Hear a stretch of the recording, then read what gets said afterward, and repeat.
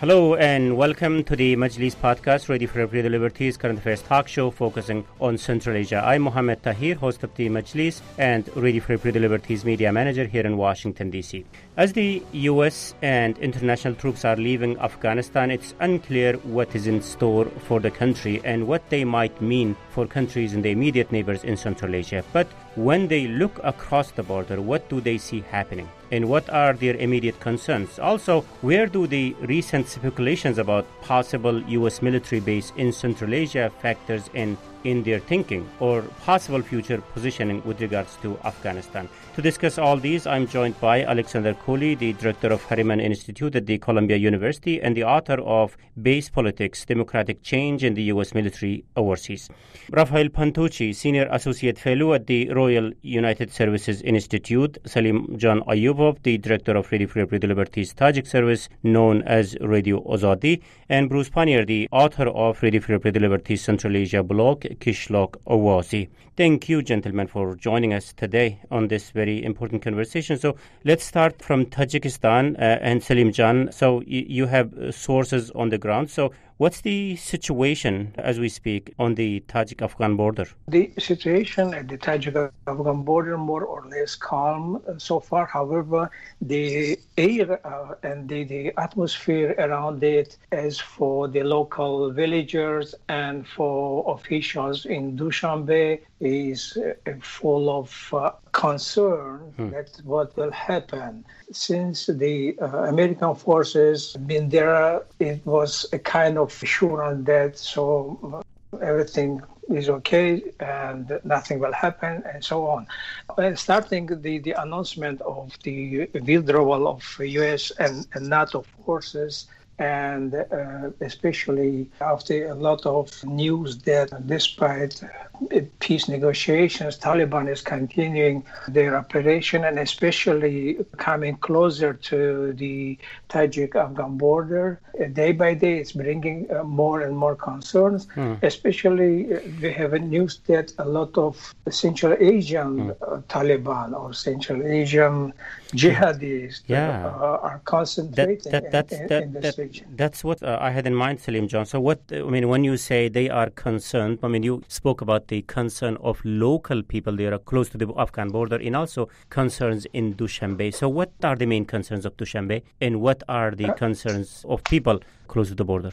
Starting from the people who are living close to the border, recently a lot of fighting are happening on the Afghan side, and sometimes even shows affects their life. They are remembering the last days of the Soviet Army's presence in Afghanistan, and the fighting is moving closer to the border. And some villagers are saying that we can't sleep at night because of hearing all the bombing, shelling, and firing, things like this. In Dushanbe, of course, they sometimes exaggerate the whole danger. However, sometimes they abusing the situation and using it against political freedom, political movement, political activities. However, to some point, of course, they concerned about what will happen if the Taliban, either Afghan Taliban or Central Asian Taliban, will attack Tajik borders. And we know that recently Taliban asked all the neighbors of Afghanistan do not place American bases on their territory. If they will do it, so they can face grave consequences. Certainly, we are going to talk about that. Pakistanis have already been saying that they are not considering to host any U.S. military base. So if you exclude Pakistan, the next neighbor is Iran, and Iran is, of course, not an option. The other neighbors are, of course, Central Asia. So we will talk about that a little bit later. Bruce, you also had a recent story about this very topic that we are talking about today. So about the Central Asian concerns, especially concerns by the authorities. What have they been saying recently about the situation in Afghanistan. Certainly, there has been a discussion between the Taliban and the U.S. and the Afghan government in terms of peace deals. As we speak, they are not anywhere near to signing any deal that might lead into any kind of peaceful settlement. There are so many differences. As we speak, discussions are anyway on hold, so we don't know by the September, which is the deadline that all international troops will be out from Afghanistan, whether there will be a deal or not. It's sort of kind of unknown even for Afghans, when you look into the situation from Kabul, in terms of what future holds for them. So speaking of Central Asians, Bruce, especially the authorities, what they have been talking about Afghanistan lately as the international troops continue to withdraw and rumors about the region's role as the potential host for the U.S. military base grows. Well, I mean, the governments of the three countries that actually border Afghanistan are publicly anyway are approaching this very differently. Uzbekistan is by far the more open of the countries. Their foreign minister, Kamilov, has been engaging with the Taliban. He's met with them in Doha. A Taliban delegation was in Uzbekistan a couple of years ago. And of course, their line is that this should be an Afghan-owned peace deal that they reach. And Uzbekistan is continuing to develop the infrastructure to connect with Afghanistan. So they seem to be taking a pretty optimistic view that whatever happens in Afghanistan, some settlement can be reached and trade, for instance, can go through. But, certainly the Tajik government and Salim Jan would know better than me about this, but they don't say very much about this. Most of their talk about the Afghan border is fortifying it. Turkmenistan is always, it's kind of a mystery exactly what they're doing, although they did host a Taliban delegation earlier this year. Mm-hmm. But, so the view of that, just because they're so quiet, you have to think there's a lot of discussions about what this is going to look like. I doubt that any of them are going to be happy to think that the Taliban might be their neighbors again. Mm-hmm. The more so because they're afraid of not so much the Taliban, which, historically has been really a nationalist group bent on conquering Afghanistan, but it's the other groups that are out there. The Islamic State in Khorasan, the Islamic Jihad Union, Jamiat Ansarullah, people like that who have a large contingent of Central Asian nationals. And so, they can't be happy with this. I'd said for years that of all the countries that benefited from the U.S. operation in Afghanistan, the Central Asians, certainly the ones that bordered Afghanistan, benefited more than just about anybody. I mean, they were extremely concerned about the Taliban in the late 1990s, and all of a sudden that threat was removed from their borders. So now they're having to return to that same kind of thinking about what do we got here. But like I said, publicly they're keeping their cards real close to the vest at the moment, which makes sense. They don't want to say what their position is and then have to backtrack on that later if events develop in ways that they don't wish them to develop. It's kind of interesting the way Central Asians are treating this, like your neighbor's house is burning and the fire brigade is leaving. Before I move on, I also wanted to take, Alex and Rafael, your takes on the way Central Asian authorities are treating this situation. So what's your reading into their positions? Let's start with Alex first and then Rafael. Well, I think Bruce's point about timelines and not disclosing is a good one. And I think, the overwhelming perception in the country now for really more than 7 years, when the original withdrawal date of 2014 was announced, of course, that was the year that the U.S. left Manas, was a sense that the U.S. was either in the process of withdrawing or would, shortly withdraw. And it created this perception that there was going to be a security vacuum on the horizon that would have to be picked up. At the same time, for different reasons, you saw both Chinese and Russian engagement with the region intensify. The ripple effects of Crimea post-2014, and of course the Chinese Belt and Road, but not just that. So all this to say that Central Asian calculations have to consider really a multiplicity of security threats, regime threats, and partnerships and opportunities. And so this is one big unknown variable as to what the Afghanistan landscape is going to look like. I suppose we can revisit the question of U.S. bases and the kinds of economic and political challenges that would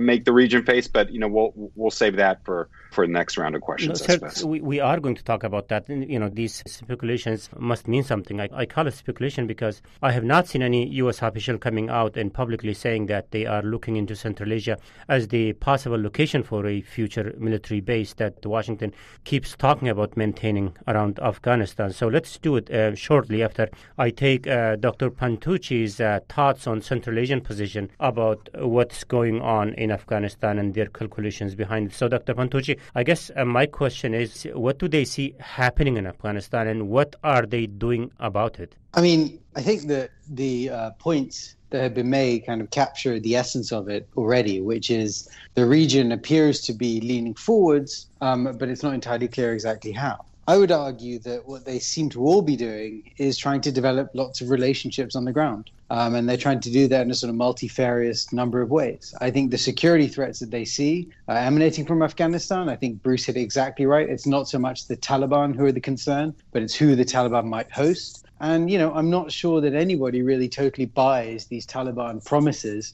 of not letting their country be used or their territory be used as a place from which others can sort of operate. I think there's a big fat question mark that sits over the credibility of that sort of statement.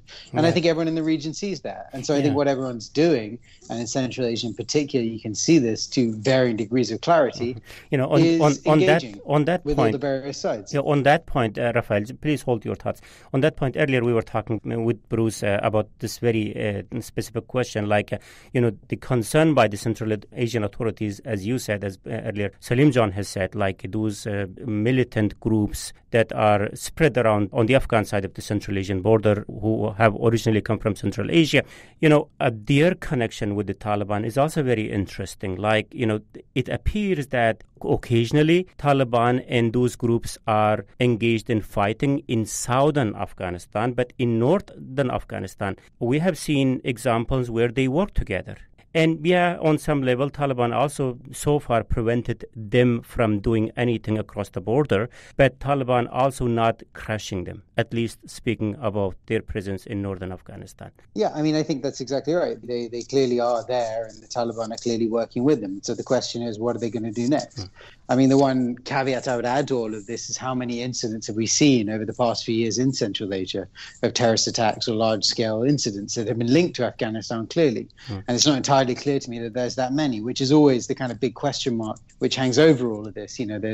I know, as I think Bruce pointed out, back in the 90s, this was, a huge source of concern. And I was recently doing a little historical research on the Shanghai Cooperation Organization, which, of course, hits its 20th year this year.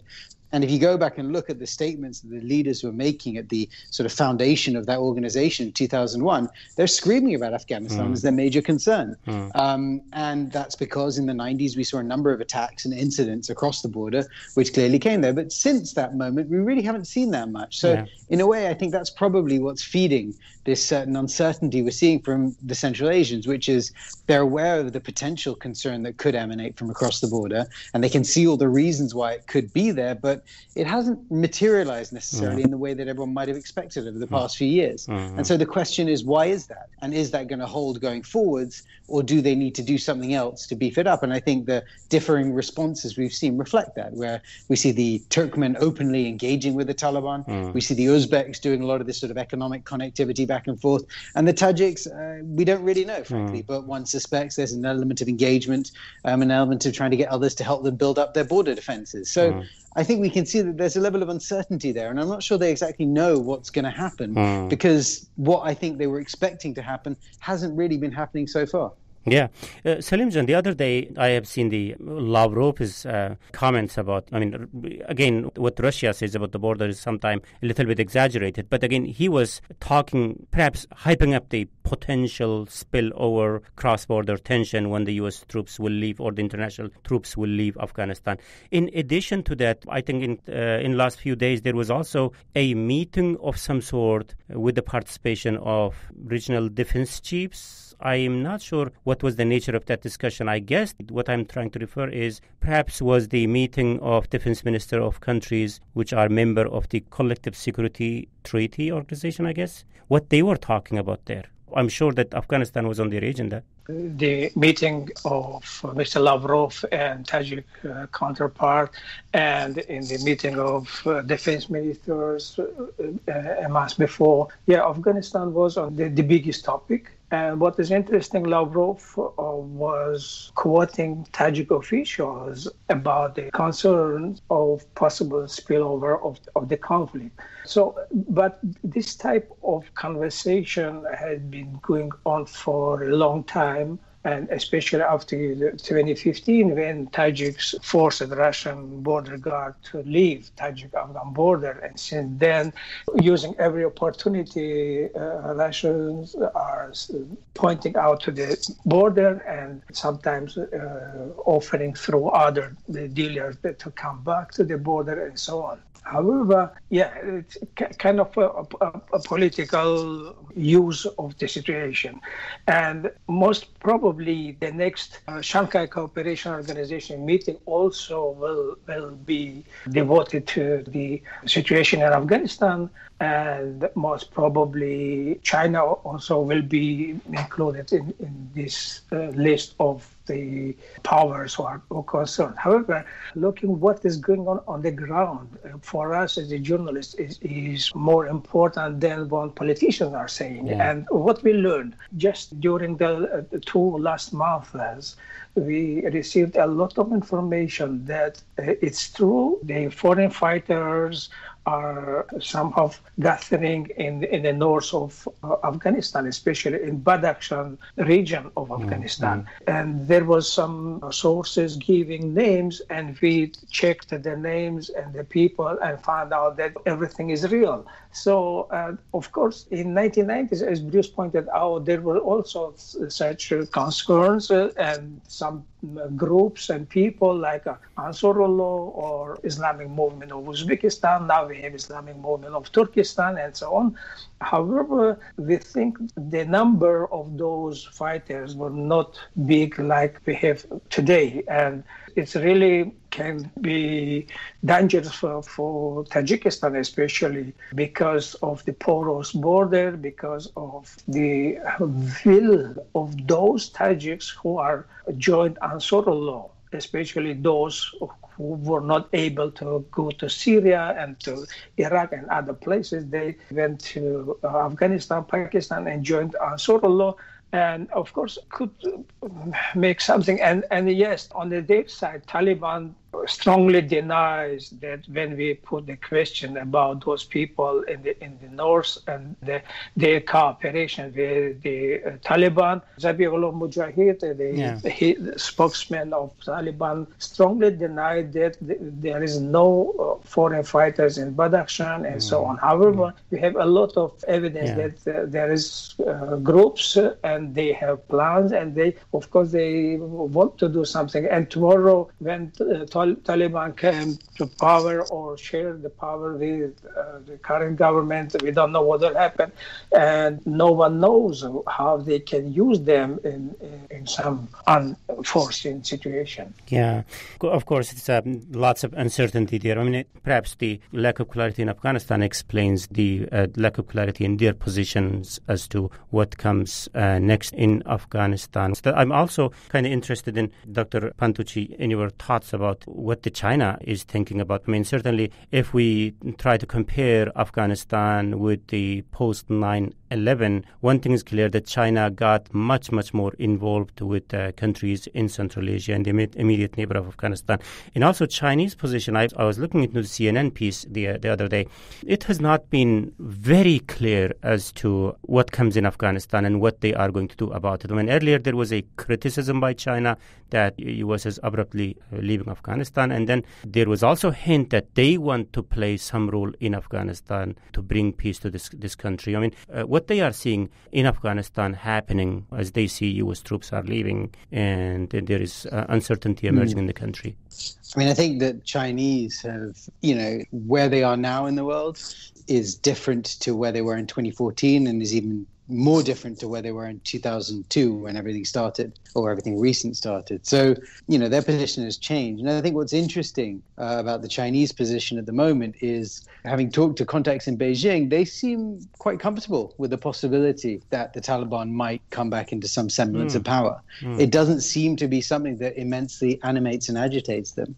What's also noticeable is that there's been a huge uptick in engagement between the Chinese and the government of Afghanistan. And there's rumors that they've been talking about providing more military support. Now, the Chinese have said this a number of times in the past, and every time I've asked Afghan contacts about, what actually came through, they said, well, nothing or very little. So we have to wait and see what actually is delivered. But my sense is that the Chinese are kind of bulking up their connections and strengthening some parts of the Afghan government to help sort of establish some stronger connection there. But at the same time, I think they do also seem, to be comfortable with the fact that you may see a situation of relative instability in Afghanistan with the Taliban in a position of power. And I think they think that they prepared themselves for that eventuality. And they've done that through strengthening the borders or their border relationships as well as the physical borders that the Tajiks share with Afghanistan and the Pakistanis share with Afghanistan. So around the Wakhan corridor, they've strengthened everything on all the sides there.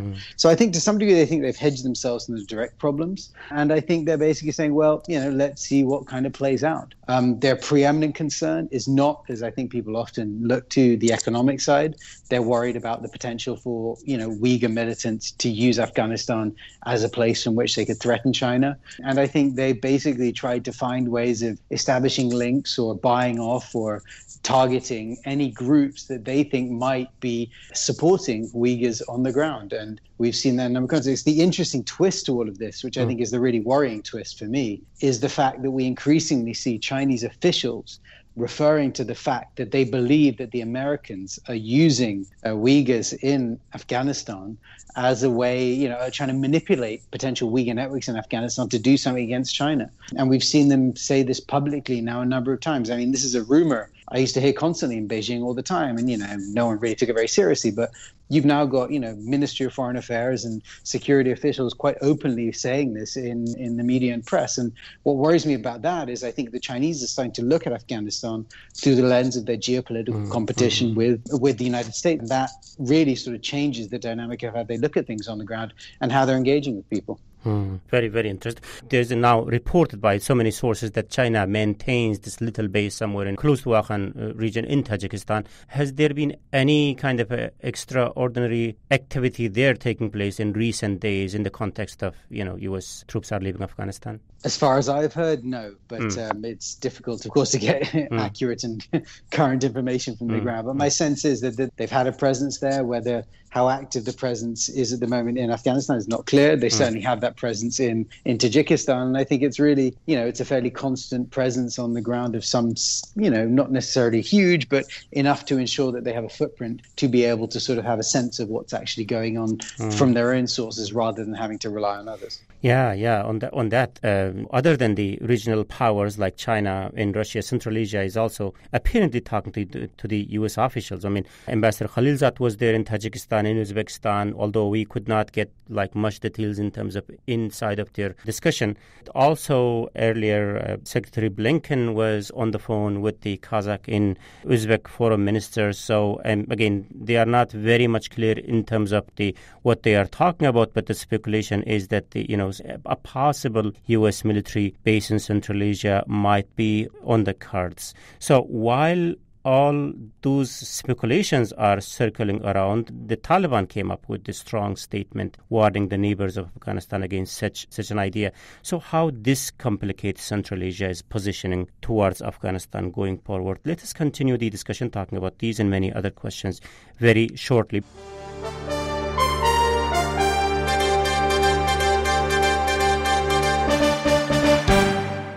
First, let me recap the debate that today on the Majlis Podcast. I'm joined by Alexander Kohli, the director of the Harriman Institute at the Columbia University and the author of The Base Politics, Democratic Changes, and the U.S. Military Overseas. Rafael Pantucci, senior associate fellow at the Royal United Services Institute. Salim Jan Ayubov, the director of Radio Free Europe Liberties Tajik Service. And Bruce Pannier, the editor of Radio Free Europe Liberties Central Asia blog, Kishlok Owazi. I'm Mohammed Tahir, Radio Free Europe Liberties media manager and host of the Majlis Podcast here in Washington, D.C., and we are discussing the Central Asian perspective of the withdrawal of U.S. and international forces from Afghanistan. So, Alex, we are kind of getting into your territory, possible U.S. bases in the region. So, as we know, U.S. troops will be out of Afghanistan by September 11. Washington says that it will continue assisting the Afghan military from the nearby military prisons. That's as far as they can get into specifics, I guess, as far as I can hear. So what they have in mind, Alex, I mean, they are racing against the clock. September 11 is just right in the corner. If they have to have a military base, which could jump into supporting Afghan military against any increased militancy, which is the case at the moment as we speak. So what they have in mind when they say that? I don't know what they have in mind. I'm afraid to disappoint you and your listeners. What I can say is we have to distinguish between the operational needs and desires that the U.S. would have in such a hypothetical new Central Asian base, and then what would be the practical ramifications for having a base. And the hypothetical sounds a lot better, frankly, than the lessons we have from the practical. So, I think it makes sense when you're planning out, okay, you need a jumping off point, preferably near Afghan borders. If the situation were to deteriorate, you could pre-position some troops and some equipment and be in a position to intervene or sort of stabilize. That sounds good in theory, but rather in practice, it runs into a number of obstacles, some of which the U.S. dealt with quite intensively throughout its duration in its bases in K2 Karshi Khanabad in Uzbekistan until 2005, and in Manas airport near the capital Bishkek until 2014, right? So first is, how do you label something a base, and what is a base and what isn't a base? This isn't just semantics. This is something that the U.S. struggled mightily with, right? So, for instance, for the longest time, it did not include Manas in its overseas base report. It called it a transit center, even though everyone knew it was a base, right? And that was part of the deal that negotiated with Bakiev in 2009 was to rename the facility. I think the issue, though, is pretty clear. That is, a U.S. military presence necessarily complicates and entangles the U.S. in domestic politics and political economy. That's the clear lesson. That even though the U.S. might just want a parking lot, it might just want a staging post, inevitably basing somewhere forces you to contend with, first and foremost, the nature of that regime. If that regime is engaging in things like authoritarian tendencies, like pressing journalists or domestic opposition figures, all of a sudden you have to take a position on that. Yeah. And the U.S. found it increasingly difficult in the 2000s to maintain this kind of split screen. On the one hand, pursuing strong security cooperation in the battle against the Taliban and affiliates, and on the other hand, condoning the repressive excesses, say, Karimov's Uzbekistan, or in the case of economic practices, the cronyism that informed base-related contracting, in particular the fuel contracts at Manas, where every day Manas had to procure 3 Olympic swimming pool worth volume of sort of Russian aviation-grade jet fuel. So that's the number one issue. The second issue that comes up is that even though you might assume that this would be good for the U.S. image, that the U.S. is there in partnership with the country, so the bases themselves became the objects of all sorts of disinformation and rumors. And this was in the era prior to social media, right? We know that the top stories in Kyrgyzstan in the 2000s were always base-related stories. And so the incentive was to always generate base-related stories, to take base-related incidents, construct conspiracy theories out of them, rumor mongering. Now, imagine an era where we have bots and social media troll factories just manufacturing disinformation stories. This isn't a hypothetical. In places like Romania or Bulgaria, base-related rumors are a constant headache for U.S. planners there. So that part of it would be difficult. Then very finally, the Russians allowed a post-2001 presence. Now you can say it wasn't theirs to give, but Putin was supportive against his general staff, if rumors are to be believed, of the initial deployments. It's 2003 where the Russians start seeing the U.S. basing presence in Central Asia as not one aimed at Afghanistan, but one aimed at spreading its influence around the world. Now, add that to Raf's important point, where in the nature of broader U.S.-Chinese competition, Beijing would oppose the basing presence. And now you would have both Moscow and Beijing completely suspicious of what the U.S. is up to and its real intentions and motives. So for all these three reasons, I think sort of return to a U.S. basing presence, no matter what you would call it, a cooperative security location, a warehouse, an emergency location, whatever it is, would be really, really difficult to do. Add the sort of Taliban warning and pushback. And I think, in all practical purposes, this is a really tough political hurdle for any Central Asian state to accept. Yeah, but as difficult as it might sound, Alex, but if U.S. has to maintain a sort of base or transit center or anywhere where they could intervene into kind of negative trend in Afghanistan. I mean, does it has any other option than Central Asia? I mean, Pakistan has proved very unreliable, and currently they are saying, no, it's out of question. We don't host anything like that. In Iran, of course, not possible. So, what you are left with is Central Asia. If U.S. has to have a base, it looks like Central Asia seems to be an option. Maybe U.S. don't need a base. I don't know. Is that an option? Yeah, I mean, I think there's all sorts of contingency plans. I mean, you could supposedly stage troops and operations out of the Gulf bases, right?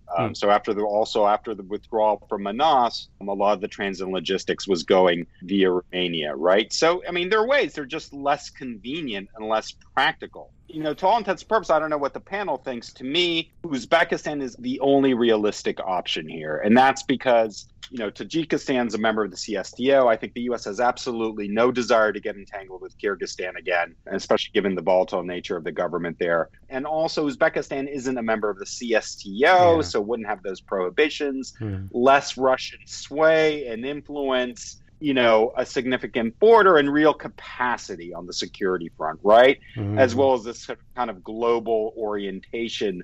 Again, though, it's going to come with a lot of baggage for the Uzbek government if they were to sort of sign up on it. And to me, it's not clear what effect or what impact a U.S. military presence in Uzbekistan would have. There were a lot of arguments, for instance, that were made even post K2 about how, the Northern Distribution Network re-engaging with Uzbekistan would spur entrepreneurial activity in Uzbekistan, the whole region. It turned out not to be true, right? Instead, we just had tariff hikes and transit fees and, money going to politically connected trucking and rail companies. So to me, that's the only open question. I just don't see it happening in any of these places, certainly these places where Russia has significant influence, as is the case in Tajikistan and Kyrgyzstan. Then what's the trick, Alex, behind keeping it kind of vague? I mean, why the Pentagon spokesperson, or maybe why not the State Department just coming out and saying, Central Asia is not what we are considering? Because I think ideally they would like a base. Right. But, we're 20 years on since we established them. And so I don't think necessarily that there's that long and deep of an institutional memory of what was happening in the region necessarily. So on paper, it looks good. It makes sense to want to set up these deals. And certainly there are different messages that are heard in military-to-military context than there are at the foreign ministry level when geopolitics intervene. I just think that if you really start digging into the lessons and the record of the area, again, I just don't see it happening. But, maybe, in 2 weeks they'll announce it and I'll be back to apologize to you and your listeners. But Okay, let's see how it goes. But so, Bruce, on the possible U.S. military presence in Central Asia, as far as I can tell, Central Asian leaders are also silent or very vague about it. If they don't like this idea, why they don't kill the speculation for once and forever? Again, this is not something that any of them are going to be anxious to speak about publicly or at length. It's a hot topic, and for their own populations, there's going to be a lot of resistance to the idea that there would be a U.S. base on their territory. I agree with Alex that really, the one we're probably looking at is Uzbekistan. But for all the Central Asians, there's a lot of things they have to take into consideration here. What happened in Iraq when the U.S. pulled out has got to be on the minds of everyone. The scenario that appears most likely is that Afghanistan is headed back towards civil war for a protracted period. And we know that in these kind of states where there is no central control, it's fertile ground for, militant groups of various branches and stuff to take root and find safe haven, and that's not what they want. So there would, you can see where on the one hand they might lean toward the idea of cooperation with the U.S. as being something of a bulwark against the chaos that is likely to be breaking out in Afghanistan. And it seems like the Taliban are probably, you talked earlier about the cooperation that they had with some of these groups, ISK and people like that, and we've talked about it, other people have talked about it during this too. That might be actually the Taliban bulwark against the U.S. having bases in Central Asia too, is that you remember the Islamic movement of Uzbekistan, of course, the Taliban were in power and the Central Asian governments were very hostile to the Taliban in the late 1990s. But when the Islamic movement of Uzbekistan appeared, the Taliban seemed more than pleased with the fact that they could base these guys in Afghanistan and let them loose into the Tajik mountains and into Kyrgyzstan and even parts of eastern Uzbekistan. And it preoccupied the government and diverted their attention from the Taliban because they had their own problems to worry about on their own territory all of a sudden. This might be prepositioning on that too. Alex mentioned, and I'll agree that semantics is the wrong word to use here, but what kind of footprint would a U.S. base have too? That's another big question here. Now, if we're talking about drone bases and special forces, even in Yemen, for instance, the U.S. had very small operation that ran drones. If it's something very, very small and hard to see, then it might be more acceptable to them, as opposed to K2 or Manas, which was very visible. You can hide these kind of very small operations, and Salim John could tell you too, Mahmoud Hudayberdiyev, who was a renegade Tajik colonel, had a base in Uzbekistan that the Tajiks knew was there somewhere. But it was very hard to track him down, and I think this would be something anyway that the U.S. would probably consider as a viable option if they were actually going to do bases, and something that the government like Uzbekistan might actually agree to at the same time is a very, very small, difficult to see presence that was, limited to small-scale operations in support of the Afghan military. When you were talking, Bruce, I was also thinking about in terms of the need to have a U.S. base in Central Asia back in post 9/11 that I'm talking about. The reason why those bases were created in the first place, then also through today in Afghanistan, isn't it? I mean, things doesn't seem to be very much different in Afghanistan, the type of threats that we are talking about, isn't it? Well, there are some similarities. That's true. Like I said, I think the biggest difference is the Central Asian government's attitude toward, or at least some of them, their attitude toward the Taliban is a little different than it was. I think they're more hopeful that they might be able to come to some sort of arrangement without having to, actually host U.S. bases. And again, I seriously doubt that there would be any big base operations in Central Asia. Whatever, if there is a U.S. presence, I think it would be very small and very hard to detect. And Uzbekistan, again, is a good government for this because they're good at hiding things. But like I said, for them, it's a really unenviable decisions they have to make. And what I'm thinking is, okay, if none of them let the U.S. use any bases and stuff, I'm afraid that what they'll return to is the proxy thing, where the Tajiks supported Ahmad Shah Massoud and Uzbekistan supported Abdul Rashid Dostum, and that undercuts the credibility and ability of the central government in Afghanistan to function. Bruce, do you see that's happening? And are they reaching out, like the Central Asian authorities, to various sectors in Afghanistan as the possible strategy for the unknown that we are getting into in Afghanistan? Well, Dostum certainly is no stranger to Central Asia. And, the Uzbek government has never cut ties with him. I haven't seen that they've increased their communications with him recently, but, he was hiding out there for a while. And I would imagine that the Tajik government is doing the same thing, although, again, there's no evidence to suggest that's true. Although, again, the historical precedent would say that they got to be looking for someone that's an ethnic Tajik that's in Kunduz or Badakhshan or Takhar, and trying to figure out if they don't have somebody else they can go to, because let's face it, the government in Kabul has not been able to provide adequate security along northern Afghanistan. We've seen it deteriorate for the last 7 or 8 years. So it's clear that they can't provide any guarantees up there, no matter what they say. So at that point, do you deal with local actors? And then, like I said, if you are, what effect does that have on your relationship with the Afghan government, and what effect does that have on the credibility of the Afghan government in Kabul? Very interesting.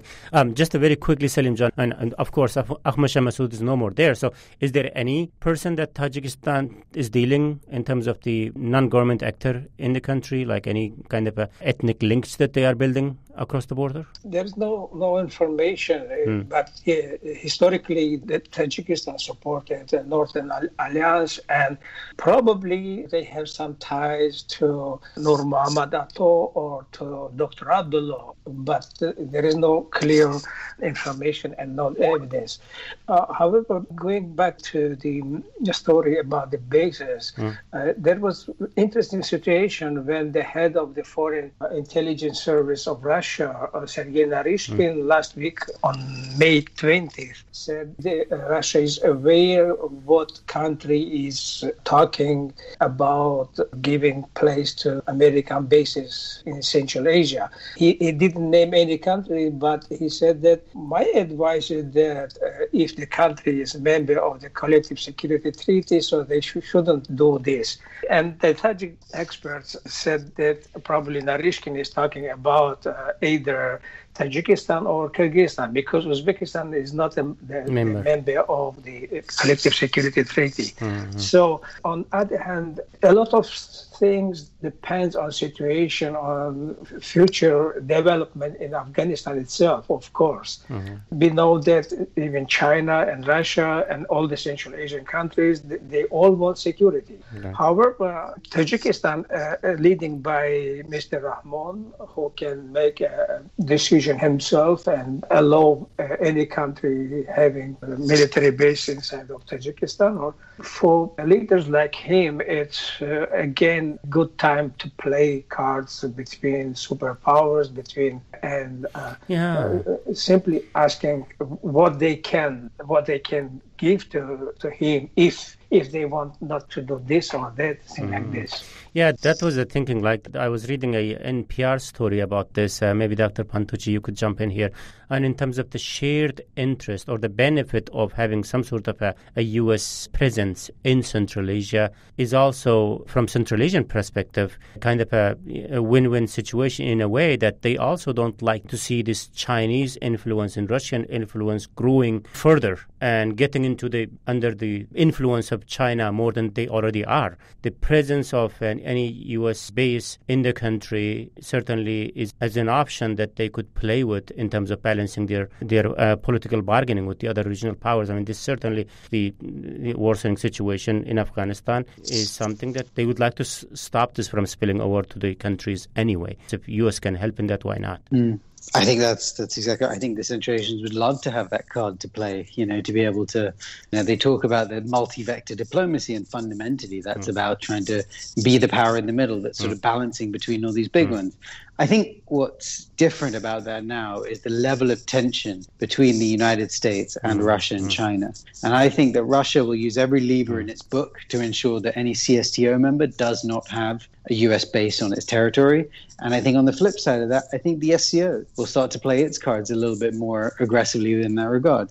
I mean, back in 2005, when the US left K2, that was in part under the auspices of declarations under the Shanghai Cooperation Organization that, SCO member states wouldn't host bases on their territory that were potentially threatening the others. So, I think that there's something there which complicates that card being played this time, though I'm certain that the Central Asians would certainly like to try to play it. But I think that the levels of distrust are so high between Beijing, Washington, and Moscow that I even struggle to see them coming to any sort of even secret agreement on some of these things. But now the Taliban threat, the Taliban is warning neighboring countries against having any sort of presence in their countries of U.S. forces. After this threat, I mean, is there any role for Central Asians to play in Afghanistan? I think one thing that's lost oftentimes in these discussions is that there's an assumption that somehow the Taliban threat should lead to common interest amongst the Central Asian states and the great power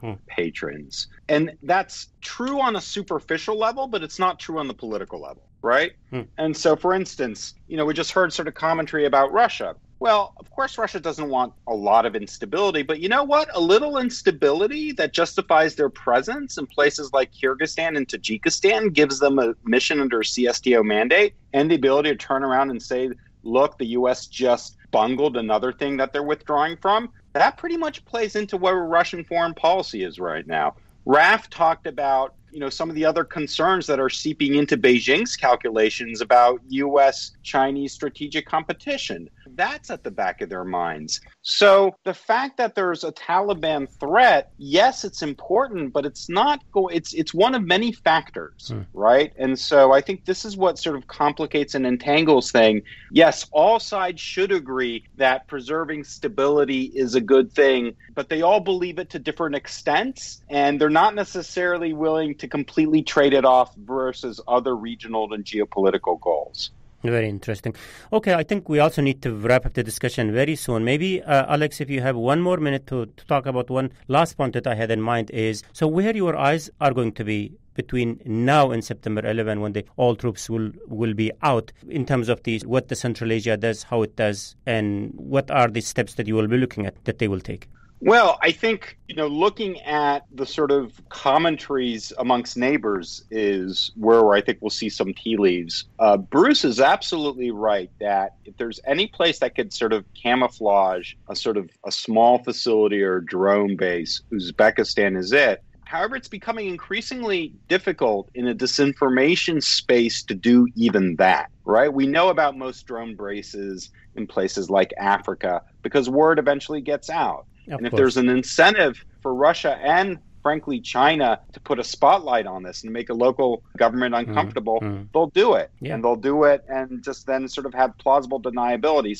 So to me, reading some of these tea leaves from sort of comments made outside of the region might give us some clues. But at the same time, there really is a sense that the deadline itself creates its own momentum and its own pressure, as artificial as that is. And so, I do wonder whether all this will be sorted out by September 11th or whether we'll just sort of defer and get, sort of a series of sort of parses or partial extensions after that. Okay, interesting. Thank you very much, Dr. Kohli. I know you need to leave us. You may if you wish to, but thank you very much, Dr. Kohli, for your insightful commentaries. I appreciate it. So let me conclude the conversation with brief statements from each of you on the question of what comes next. So where your eyes will be to determine where we are headed in Central Asia in its relations with the United States in the context of Afghanistan. So let's start with you, Dr. Pantucci, then Bruce and Salimjan. I'm yet to be persuaded that there really will be a U.S. base in Central Asia. Okay. Everyone I have spoken to on the ground tells me that there has been no particular discussion, and this is a lot of speculation which is being put out in the media, mostly in the American press. So obviously someone in Washington is sort of pushing this narrative out there for reasons that are not clear to me, but it could just be a kind of a general way of trying to float some balloons and see what lands and what's come back. So but I think that I struggle in some ways to see the region becoming the center of whatever comes next. I think the U.S. is probably going to pull way back, deploy some force in the Gulf and use that as their over-the-horizon capability. If we look at some of the comments that have come up from very senior American officials, recent testimony on the Hill and elsewhere, they will worry about Al-Qaeda and they will worry about Afghanistan, but it's not clearly their preeminent concern anymore. And I think that just means that they're going to scale back abruptly. And I think we shouldn't underestimate the degree to which the US might abruptly just say, okay, that's the end of that, we're going off. And I don't think we should, I think sometimes in the region there's a sense to think that we're so important they can't leave. I wonder about that sometimes. And so I think that's in some ways where my thinking is on the basing question. On your second point about how Central Asia is going to play it out, I mean, I think that Uzbekistan is actually the most kind of dynamic and interesting one to watch because they really are leaning into this problem in terms of their engagement, in terms of their economic activity on the ground. And I think they're doing things which are, positive in many ways. I suspect they are also strengthening their bilateral relations across the border with power brokers there who they can kind of rely on. And I think that will, as Bruce pointed out, complicate their relationship with Kabul. But I think they'll manage it somehow. In some ways, the ones which are probably going to be most dynamic is probably Tajikistan and Turkmenistan. But I think Turkmenistan will continue to be kind of void of information. And so we won't really know what's going on there. But I think Tajikistan will be probably the most dynamic and worrying one because that's the place where we've seen terrorist incidents over the past few years. That's the place where we've historically had a connection across the border which has developed into problems. So I think that's where we're really going to see potential trouble if there's any coming breaking out. And so that's probably the one which is most worth watching out for. Okay, very, very briefly, Salim, John and Bruce, so what you will be watching between now and September 11? As our experts pointed out, it's difficult to predict, and it's difficult to say anything because of lack of the full information.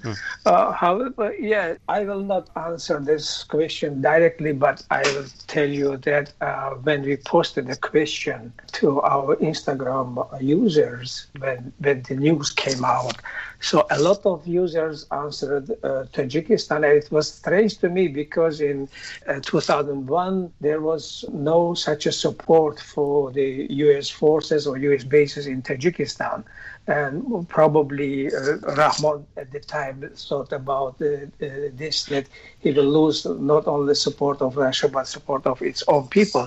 But today I am seeing that a lot of users are talking about it, and most probably a lot of people have a kind of disappointment about Russia and about China. So probably affects somehow Tajik officials and maybe the Tajik president also. Interesting. Let's see, indeed, if there is a change in calculation. Let's see how it shows up. Bruce, so what you will be watching it? Just to see how much more engaged the Central Asians get in the Afghan peace process, and who is willing to speak with the Taliban and try to get such assurances as they can from them. But Uzbekistan has, as already mentioned, been trying to take a part in the Afghan peace process and been trying to be mediator, or some middleman, whatever, someone who helps both sides come to the table and figure out their own relationship. Are they going to up that and show even greater interest in what's happening in Afghanistan in the coming months? Or will Uzbekistan go more along the Tajik model of, just starting to fortify its borders and just get ready to keep the tidal wave from coming over in the future? So that'll be what I'm looking at. I don't like to expand this conversation, but just a kind of last point. Engaging the Taliban from the Uzbekistan's perspective is kind of a tricky game, right? Dostum, the one man that Uzbekistan has worked in the past, the ethnic warlord there, and now Marshal Dostum, he hates Taliban. And Uzbekistan kind of getting in bed with Taliban. I don't know what kind of implication it will have in relations between Dostum and Uzbekistan. Let's see how things go from here. But with this, we have to unfortunately conclude the conversation. Thank you very much, Bruce Pannier, the editor of Radio Free Liberty Central Asia blog Kishlog Awazi. Also, big thanks goes to Dr. Rafael Pantochi, Senior Associate Fellow at the Royal United Services Institute, Alexander Kohli, the Director of Harriman Institute at the Columbia University, and Salim Jan Ayubov, the Director of Radio Free Liberty's Tajik service, locally known as Radio Azadi. Thank you, colleagues, again for your time in Tats today. And this is from me, Mohammed Tahir, Radio Free Liberty's media manager and host of the Majlis Podcast here in Washington, D.C. Until next week, bye-bye.